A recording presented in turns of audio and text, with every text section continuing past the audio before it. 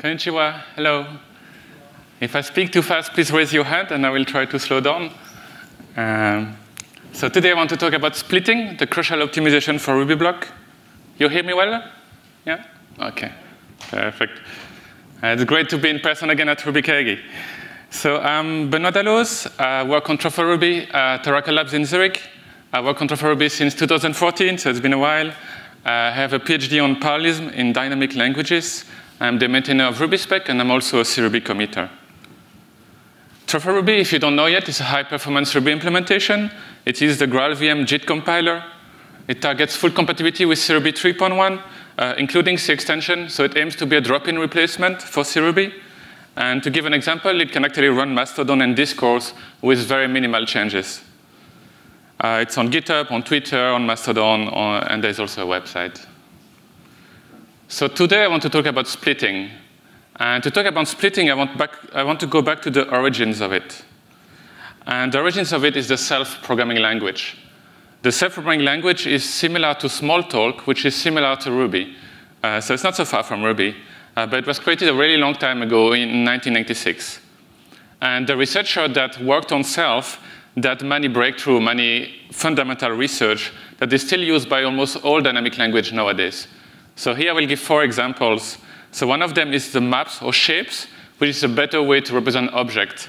And that has been used in Truffle Ruby since the beginning, and in CRuby since 3.2. They also invented the optimization.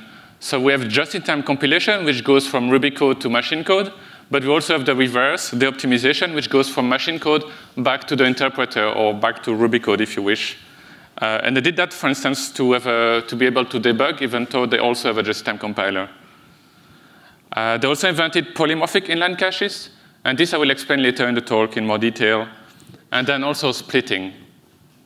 And splitting was invented in this paper in 1989, this paper by Craig Chamber and David Ungar at Stanford. And they call it the customization of splitting. And what's really amazing about this paper is the example they use, which is in self-code, actually applies to Ruby today. Like, it's very similar. So what we are going to do is to translate this example of self-code into Ruby. So we have the self-code on the right, and they define it on number. And the equivalent of number in Ruby is numeric. And they define a sum-to function, which is the sum from the current number, from the self, until the upper bound included. So it's a very simple method, but it's a very good illustration of how splitting works. And so the code in Ruby is very straightforward. It's like sum equals 0, and then we call step from the current number until the upper bound, and we step by 1, it's implicit. And then we add this to the sum, and we return the sum. And yeah, you might notice we use step and not up to, because up to only work on integer, but we want it to work for all numbers. And if we want some example call sites, we can have like sum the number from 1 to 10, but we can also use floating points, we can also use rational, we can also use big nums. So we can use it in various different ways. And what we're going to look at is like, how can we compile, that is, how can we just-in-time compile numeric sum to machine code efficiently?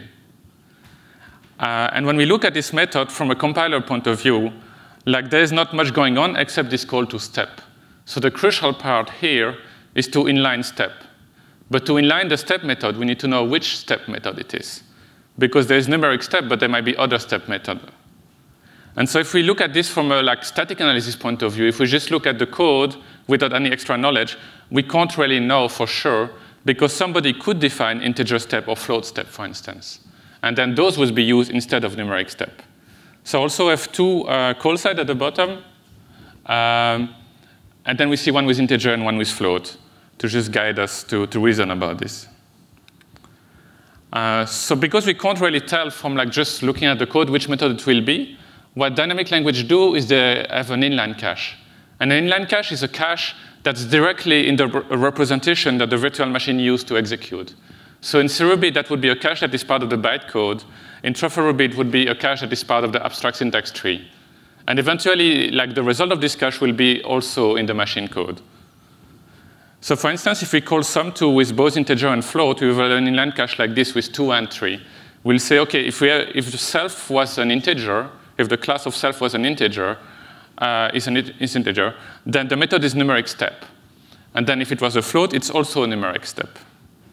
And what we do in truffle Ruby is this, but we also have a small variant here, where in addition to this lookup cache, method lookup cache, we also have a call target cache. And that one is just like, OK, which method are we actually calling here? And that's actually a single method. We're only calling numeric step for both cases. So that's great. And basically, that gives us, like, OK, most likely what we're calling there is numeric step. So far, we have only seen numeric step. And probably in the future, it will continue to be like that. It's not a guarantee, but it's very likely.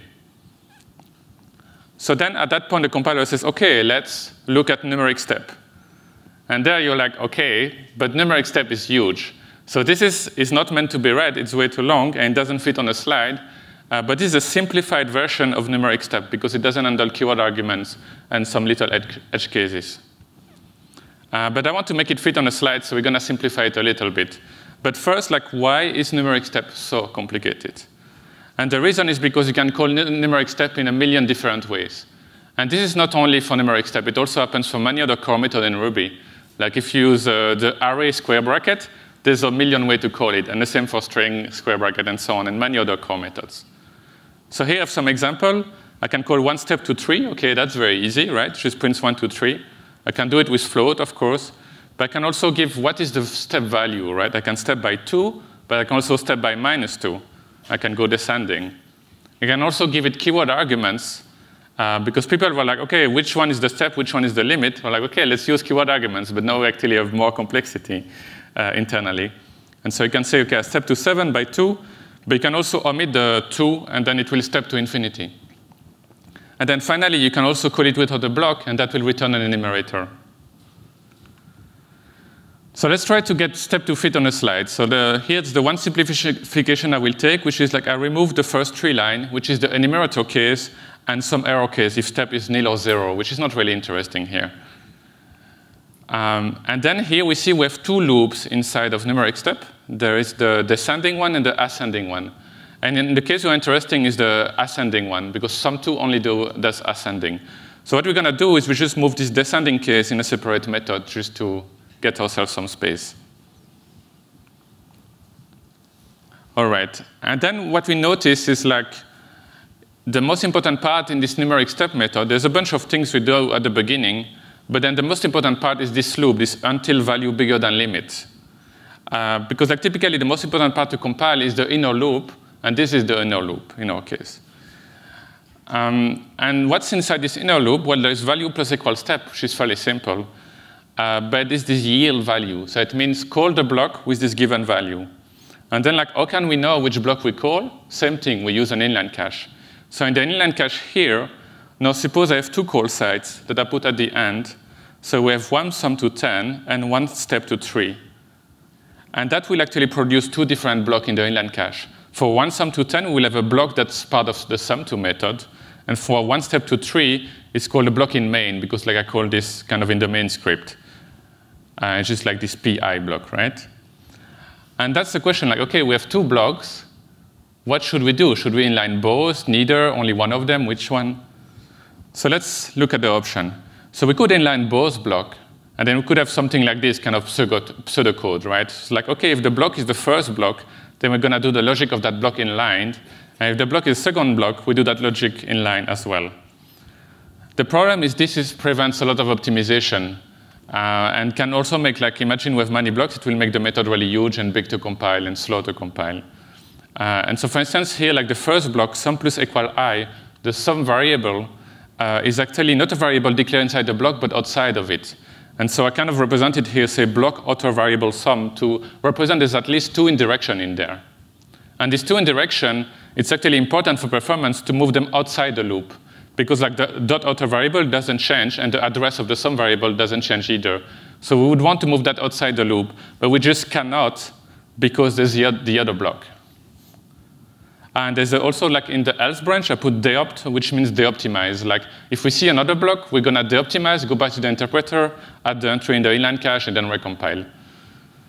But so yeah, because we have 2 blocks here, we can't optimize it as good, because if we move it outside, it would be invalid for the second block, or it would do extra work for the second block. So it's just not the correct optimization if there is a second block. So we only really want 1 block.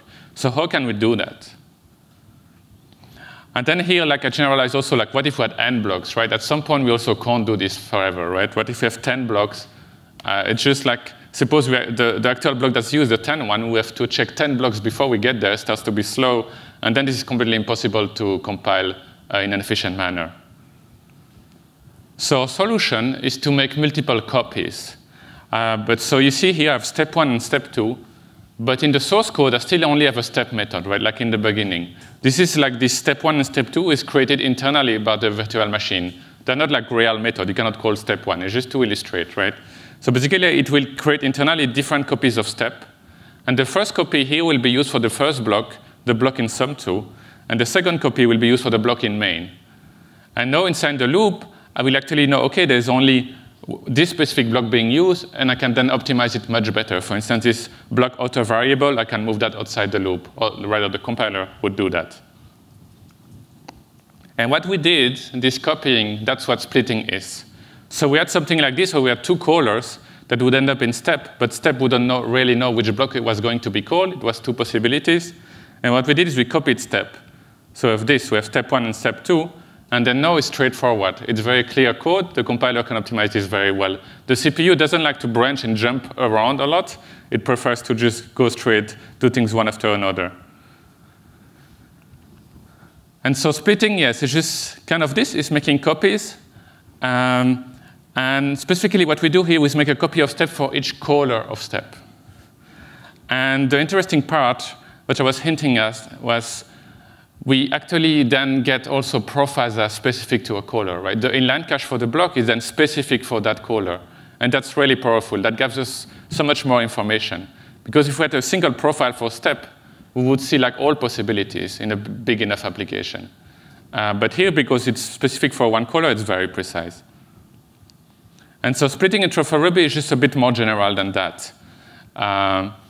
So first, I want to introduce some term. So when we talk about an inline cache, we can say it's monomorphic, polymorphic, or megamorphic. So monomorphic means there's single entry. Polymorphic means 2 or plus entry up to some limit. And megamorphic means there are too many entries to cache. And monomorphic is the ideal case, right? It's the most optimizable one. Polymorphic is a bit less good because, as we saw, we cannot optimize as good. But megamorphic is the worst one because then we just cannot cache anymore. So if we have a megamorphic call side, if we call, for instance, more than 8 different methods at the same call side, which is possible if you call, like, I don't know, hash, the hash method for hashing, or inspect, for instance, then you just then have to, you might have a megamorphic call side, and then what happens is you will actually do method lookup every time. And method lookup, like if it's on cache, is very expensive. It's multiple hash map lookup, right? So it's very bad. And so, yes. What's important in virtual machine is to avoid megamorphic case and also, as much as possible, polymorphic. And splitting is a big solution for that. And so TrueForRuby, what it does precisely is whenever it detects polymorphism or megamorphism, it tries to use splitting to make it monomorphic again. And in TrueForRuby, once we decide to split a given method, like numeric step, we will split it for each call side. But more than that, if we see that there is still polymorphism, we might split further up. So I will give an example here. So suppose we have 2 calls to sum2. We have one sum to 10 and 1.0 sum to 10.0. So one with integer, one with float. They both call sum2, which calls step. And inside step, we have this until value bigger than limit. Yes, this is part of the instruction, the code inside the loop. And this value bigger than limit looks simple, but actually it cannot know, right? No, it's possible that it's integer bigger 2 or float bigger 2. And that's kind of bad because we're at the innermost loop, and now we don't know which method we're going to call. So what we do is we split. But we cannot split step here because sum2 just wouldn't know which step to call, which step copy to call. So we have to split sum to 2. So it's like this. And then here, again, it's straightforward. It's simple. It's very optimizable. So let's go further to an example. So we had sum2. And now we imagine we have one call site which is one sum to 10. It doesn't have to be 10 literally. It could be any integer that maybe passed via an argument or something. But the point is like they are both integer receiver, integer argument. And what we do in TrueForRuby is we profile the arguments, specifically the class of the arguments. So here, in this copy of sum2, in this split of sum2, we saw that upper bound is always seen so far as an integer.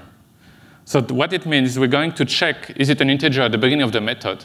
And then after we can assume it's an integer, we can prove that it's an integer because it has been checked. OK, and then we go into this step method, and then we have this inline cache. And actually here we're single inline cache entry. We don't have the float anymore because now it's a split, right? And so, OK, let's inline into step. And in step, we do the same thing. We also have an argument profile. And there we see the limit is always an integer. It was this upper bound. And then there's no other argument. So it means step is not passed. And we also profile that it is not passed. And that's very useful, because it means step then must be the default value, which is 1. The compiler can figure that all out. And there's a block, but we don't care at this point. And step, because we know it's 1, highlighted here in orange, all the occurrence, we can replace it, right? Or the compiler can replace it with 1 in the code. So it does that. And then it notices 1 smaller than 0, and the compiler can say, well, obviously that's false. So descending is false. And then we can simplify descending to false as well. And then we have a bunch of code removed, and it knows it's unreachable. It's not going to be used. So we can simplify it. And then here we have limit or equal float infinity. But we know that limit is an integer, and the or equal operator only does something if it's false or nil, which is not the case in integer. So we can remove this, or the compiler can remove this. And then we have one more thing. I said that we profile arguments, but we also profile self, just because it's useful as well. So self, in this case, is an integer. This copy of this split of step is always called with self as an integer. And the beginning, we have value equals self, so value is an integer. OK, and then we have value bigger than limit, and now we know this is integer bigger than. We would have known this via the inline cache, but here it's already proven, so we don't need to check anything anymore. So for this bigger than call, we don't need to check the class of value. We already know it. So that's even better. And then for value plus equal 1, the same thing. And then there's one more thing else to optimize, which is like I did this value limit 1. 1 was actually the step, if any of them is float. And I wrote it like this just so it fits on the slide. But the original expression is like this, like if value is a float, or limit is a float, or 1 is a float. And let's go through it. So is value a float? No, value is an integer, we know it. Is limit a float? No, limit is an integer, we know it. And 1 is an integer, not a float. So this whole condition is false, this is all dead code, so we can remove it again. OK, now step is getting really simple. So what we're going to do is we're going to inline it. So we have both our method here, sum2 and step. And inlining is kind of copy and pasting and adapt the variable names. So here we inline step into sum2, and we get this. So now we have sum2 with the loop of step inside it. And we already know a lot, so we still know what's the bigger than the plus equal. And the one thing that's left is proc sum plus equal I call. That remains, right? That was the block that was part of sum2, and it's still there. We didn't optimize that yet. But we have a block, and we immediately call it, while we can just inline it, right? Or we can do it via the inline cache or anyhow. And then we can just have the logic inline. So we can just have it like this. But there's one tricky part, which is like, OK, but there was this proc allocation. We'd create a proc object. But Graal, or the GraalVM compiler, is able to optimize this away via escape analysis. So it can see that this proc object is not used anywhere. It doesn't escape the compilation. And so it says, OK, I don't need to allocate it. I can just reason about it, replace every usage by its fields, and so on. And then I don't need to allocate anything, and then it's the same as this. And now what we have here is as good as this C code. So we optimize Ruby as good as C, even though it was much more expressive and much more complicated here. And like this C code here, the only real difference is that in Ruby we do an overflow check. But this overflow check, at least in Truffle Ruby, is quite efficient because actually the CPU, whenever it does an add instruction, it will actually set a flag if there was an overflow. And then there's another instruction called GO, jump on overflow, which is like jump to some other place in the code if there was an overflow, which is rare, of course. And so in the end, these overflow checks are pretty cheap. So what we did is with splitting and with Truffle Ruby just-in-time compiler, we could compile this Ruby code as good as C, but there's an advantage. Actually, this works for integer, but it also works for float, for rational, for big num, and it doesn't have any overflow problem. And what would happen if we use for float, we would compile it a little bit differently, right? So now the types, for instance, would all be float instead of integer, and the same if it was rational. So every version, for instance, the float and rational, would also be very well optimized for that specific usage. So let's do some benchmarking. So here I have a few usage at the beginning, and it's just to represent, like in a bigger application or a bigger Ruby program, I would call sum2 or step in many different ways. And here I just want to call it in different ways to kind of represent that. And then what I actually benchmark is the line before the last. I benchmark 1 sum2 1000. And what we see here is like we have Ruby is the baseline. So it's just going to be 1, and then bigger is better, right? It's as fast as Ruby. So for instance, if I use truffle Ruby, but without splitting, I am 15 times faster. So that's already a lot. And that's thanks to the just-in-time compiler. This is Ruby without YJIT, which is normal Ruby 3.1. But then if I use splitting, it's 116 times faster than Ruby. And that's really like a big speed up. And we see like splitting here gives a speed up of 7.7 times. So it's really the power of splitting here, because now like the version we had is as good as I showed in the previous slides. Now it's as good as C code, but like the version without splitting would just be a mess of like so many conditions. It's still just-in-time compile, is better than interpreter, but not as much. And this is not only sum2. So if we look at some other benchmark, if we look at opt-carrot, we see that truffle Ruby without splitting is 5 times as fast as Ruby, but with splitting is 7.7 times as fast, which is maybe quite impressive because I think in opt-carrot there's probably less opportunity for splitting because there are less blocks used. There are not that many blocks used.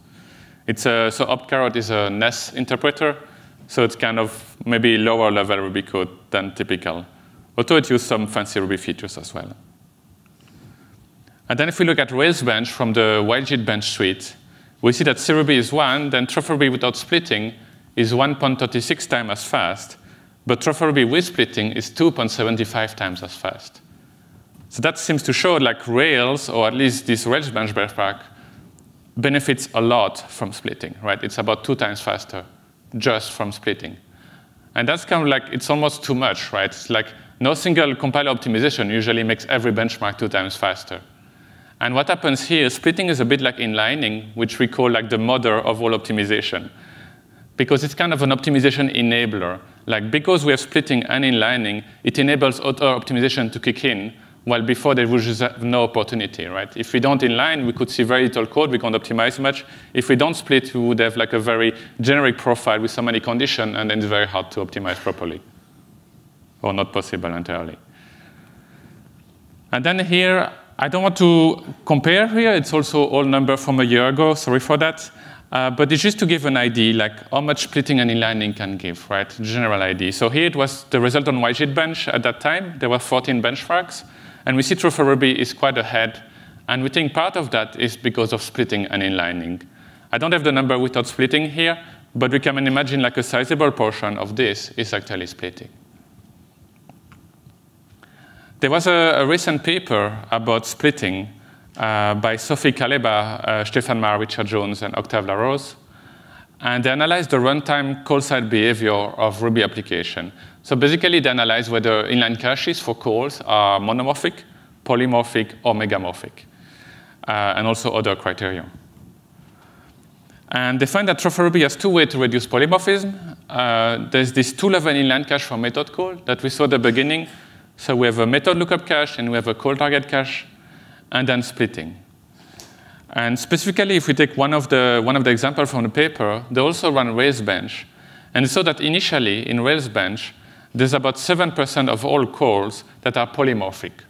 So 7% of all call sites call 2 or more possible methods at the same call site.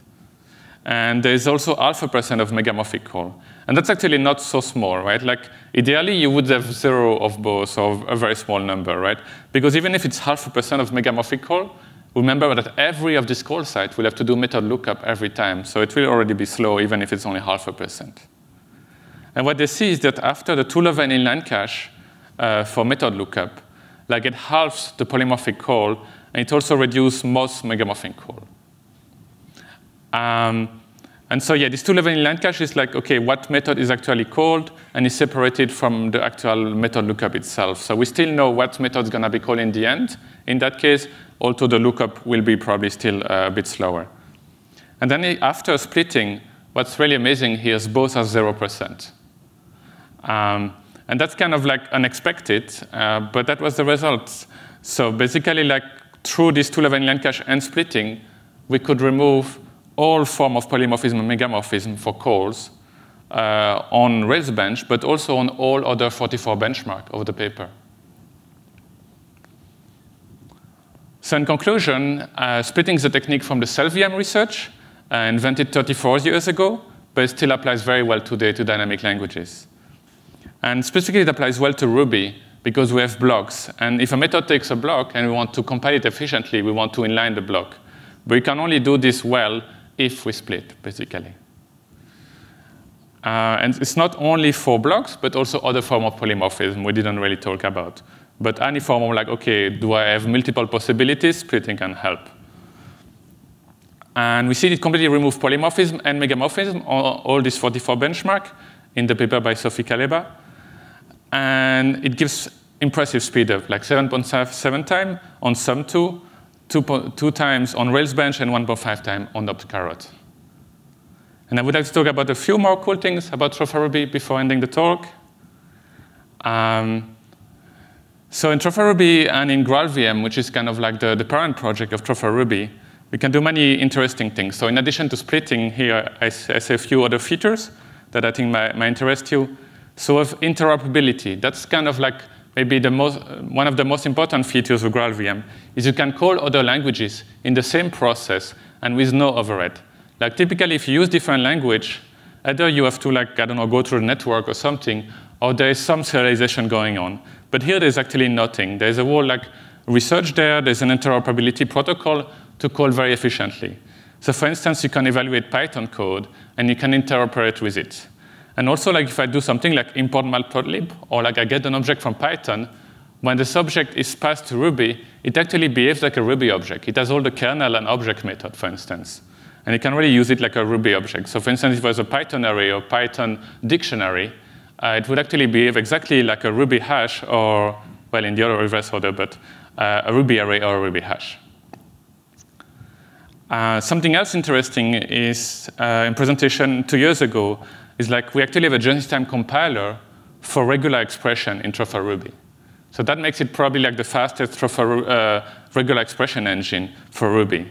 And this also, like this just-in-time compiler, also uses a different way to execute regular expression. It uses like this DFA approach, where it's actually always linear. So that also avoids regular expression denial of service, which has already been talked a few times, I think, at this conference by now.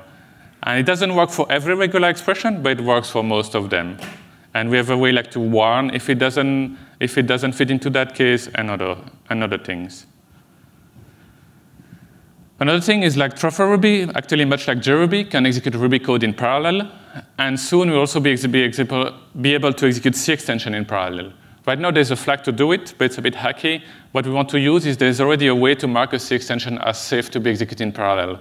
It's like this RB extractor safe. And we want to reuse this so we can actually like then automatically execute C extension that's supported in parallel. Because GraalVM supports not just one language, but many, so there is Ruby, but there's Java, Python, JavaScript, R, and so on. We also have like, the tooling is very language agnostic, right? So we have a LSP and DAP, which is like a language server protocol and debug adapter protocol. It's basically like the way to integrate with an IDE or with an editor in a language agnostic manner. And for instance, like just a simple example is like when you have a backtrace in TrophaRuby, it mixes Ruby and C frames, or C stack entries. So that's quite useful. You can actually debug into C code, step into C code, and back into Ruby, and so on. One important aspect is also like the JIT compiler, which is called Graal, or the GraalVM compiler. And we think we actually have the most advanced Ruby JIT compiler currently. Like it can inline Ruby code, C code, and Java code. And Java code is important because TrophaRuby, the interpreter, is itself written in Java. So you can actually inline through all these languages and actually other languages that we can interoperate with, like, for instance, Python and so on. So that's quite powerful and like gives us more opportunity to optimize. Then we also have splitting, which we talked about. There's also partial evaluation, which is kind of this technique that allows it to support multiple languages. So even though we have actually like technically only a Ruby interpreter, we partially evaluate it, And what we get is basically we get a just-in-time compiler for Ruby code, even though this just-in-time compiler is completely generic and can compile any other GraalVM language. And then there's also some important optimization in the GraalVM compiler itself, like partial escape analysis, like I mentioned it earlier, where like, we see that this proc is unused, and so we don't need to allocate it.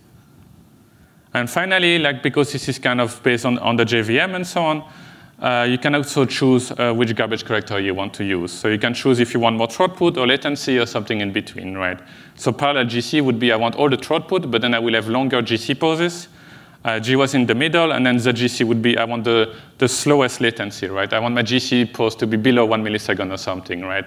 And that, of course, will reduce a little bit of throughput, but then it will be like almost impossible to notice that the GC is even happening. If you want to try Truffle Ruby, we have a 23.0 preview 1 release, and soon in 1 month, we will have the 23.0 release. And you can install it with your favorite Ruby manager or installer. Just look at the README on GitHub. There you can have all the details. You can also use it via Docker and so on. And with that, I would like to thank you. And probably it's easier if you ask me any question after the talk. I'm very happy to talk about Truffle Ruby or anything. I also have some stickers if you want. There's also some in the hallway. And thank you.